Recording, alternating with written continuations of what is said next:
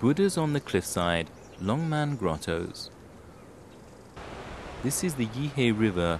It runs through the suburbs of the ancient capital of Luoyang. The Longmen Grottoes are one of the 3 largest grotto sites in China. The large Buddha statue inside this cave was carved in the 7th century during the Tang Dynasty. More than 100,000 Buddhist statues were carved here over a 400-year period.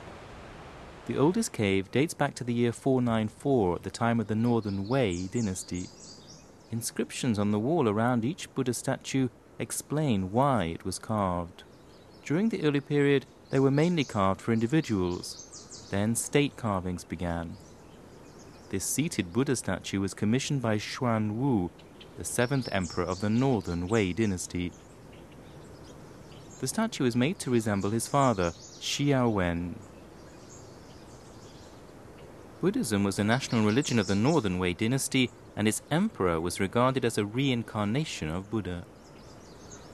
Hardly any new grottos were made after the fall of the dynasty in the middle of the 6th century. Grotto construction resumed during the Tang dynasty. Fengxianxi cave was built in 675 on the order of Gaozong, the 3rd emperor of the Tang dynasty. The Vairocana Buddha statue in the main hall is 17 meters high. It's believed the statue was built with a donation from the Empress Wu Zetian. There are statues of the Bodhisattva, Buddhist disciples and other Vairadhara images around the central Vairocana figure. They are regarded as the great masterpieces of Buddhist art during the Tang dynasty. About 60% of the grottos were made during the Tang period. Wanfo cave contains thousands of carved Buddha statues. Some are less than 10 centimeters high.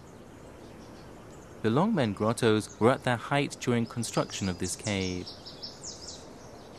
It had remained hidden for 1,500 years before it was discovered during the 20th century. It was sadly looted shortly afterwards. Dilapidation at the site has become an important issue in recent years. Water comes out from cracks because of faults in the mountain rock.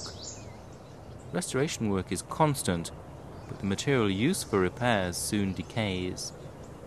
This is creating a new set of problems. A conservation project is underway with the collaborative support of China, Japan, and UNESCO.